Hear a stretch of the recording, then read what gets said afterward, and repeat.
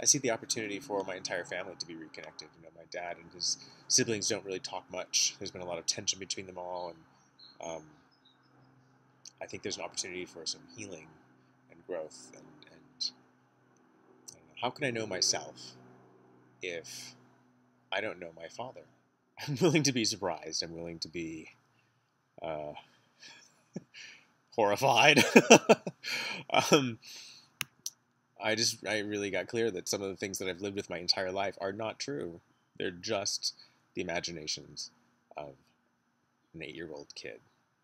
And I don't know if the truth is fantastic or terrible, but either way, the truth will set us free.